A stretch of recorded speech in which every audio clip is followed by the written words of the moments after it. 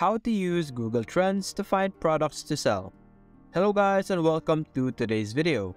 For today's video, we will be diving into the world of market research and discover how you can use Google Trends to find hot and trending products to sell. Google Trends is a powerful tool provided by Google that allows you to explore the popularity of search terms and topics over time. It provides valuable insights into what people are searching for and helps you identify emerging trends and interests. In this tutorial, we'll show you how you could use the power of Google Trends to uncover product ideas that have high demand and potential for success. So, let's get started. Right now what you are seeing is Google Trends. You can simply search in Google Trends, and you will be able to reach this website. Now, what we're going to use Google Trends for is for any e-commerce platform or any drop shipping ideas that you have. So for me, I'm going to use Google Trends to help me create or generate an idea on what I should sell on my drop shipping platform. So for today's video, we will be using Google Trends and of course Printify as a drop shipping website over here. So what I suggest we should do first is think of a category that we would like to sell products about. For example, we're going to think of sport. Now, what is sport? We don't all know what sport is, but we're going to select a country and search for the sport that is famous in that country. For example, we're going to open a new tab and we're going to search famous sports in Japan. You click on enter and we're going to see the results. As you can see here, we have baseball, sumo, soccer, judo, karate, basketball, tennis, golf, and kendo over here. So we're simply going to look for or choose a specific sport being played in Japan. And then we're going to go to our Google Trends over here. We're going to select our country. We're going to go and look for the country of Japan. So we're going to see, and this is the country of Japan, select that. And we're going to search for the specific sports that we have selected. So for example, we're going to select kendo. We're going to go here and we're going to type in kendo. Just like that. And you're going to select the kendo martial arts. And let's see if people are looking for or searching for the specific keyword, or if the keyword or the martial art itself is being searched by a lot of people. As you can see here, this is the interest over time. It is growing up and dropping over here. As you can see, a lot of people has been searching in this section. There's over 100 or exactly 100 searches at this section over here. You can see it's going to drop down and drop over here, but I think it's a consistent search result for the specific topic. We can also download this or click on embed over here to see more, or you could use this data for other things. So we could actually check out if we could see how long or edit the length of our interest over here. Let's see what happens in the past 5 years. As you can see here, it's been going up and down. The most famous one was during 2019.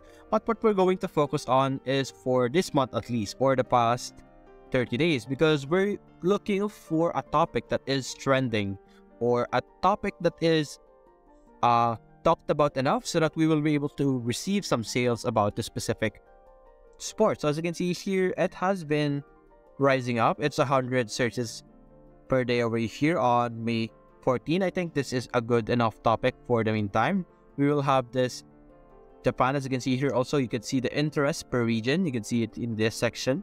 The most search section is Nagasaki prefecture over here. So we're going to go with this topic because as you can see, it has been gaining interest. So I think we'll be able to gain some sales if we focus on Japan and focus on the specific sport. So what we're going to do is we're going to go to Canva. We're going to use Canva to generate or design for us to use in our drop shipping section over here. So we're going to log into our Printify for a quick second. Now, as you can see, we have currently logged in. What we're going to do next is we're going to choose a product that we would like to create our design of. We have all of this option. We have clothing, accessories, and home living over here.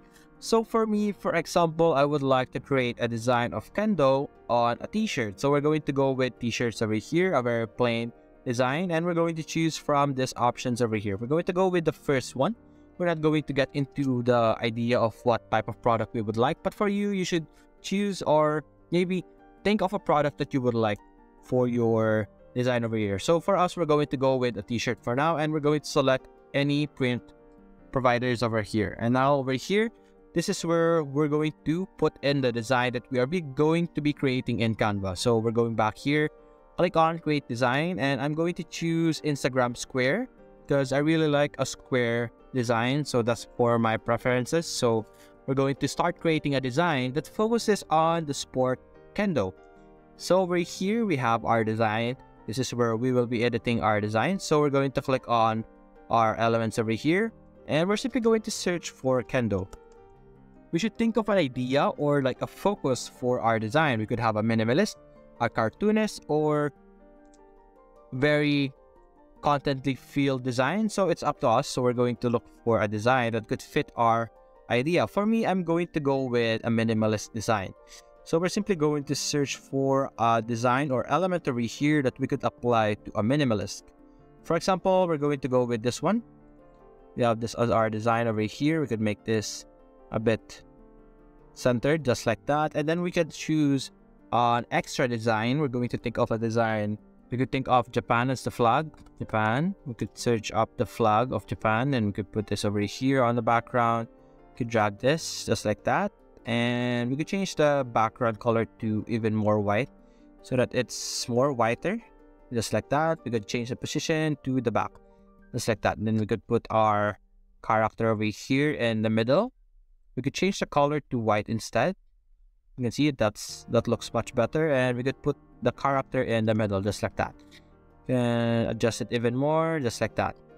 And we could add more design if you would like. Maybe this one if you would like. Depends on what you would like your design to be. For me, I'm just going to create random designs for us to use. I'm going to turn this to black, just like that.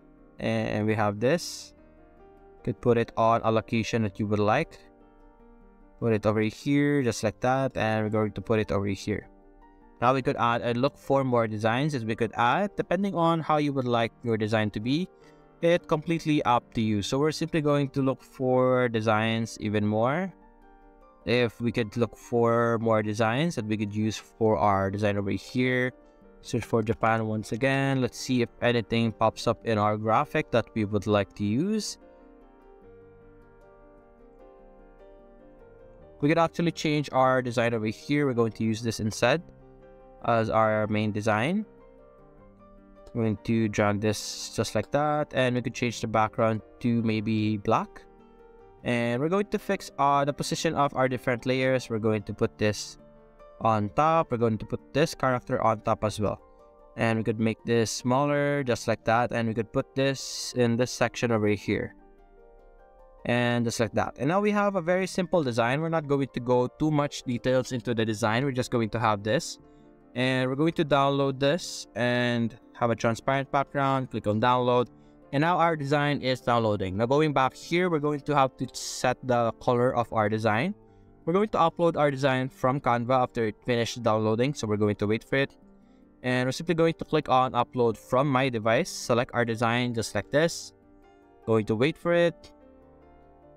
And now we have our design on our t-shirt over here. We're going to make this bigger, just like that. And we're actually going to change the color of our shirt because the colors is not the color we like. And just like that, we have our design over here. Adjust it a bit in the middle, and just like that. You can also add more designs to the backside if you would like, but for now we're going to stick with this one. Click on save product. And now we can see different mockups over here. As you can see, the mockup for our designs. And what you can simply do now is you can simply upload this to a store that you have, an e-commerce store, a dropshipping store, depending on what you have. You could connect Printify with any type of store like Shopify, eBay, or Etsy, stuff like that. And you could stick with this design. You could download this and you could upload this and see if you are going to have some sales. That's it. That's a very simple way to use Google Trends to help you with your product decision making, to choose what type of product that you would sell, the topic, the theme, or like the idea of what type of product you would like to sell. And that's it, guys. Hope you enjoyed the video. Thanks for watching.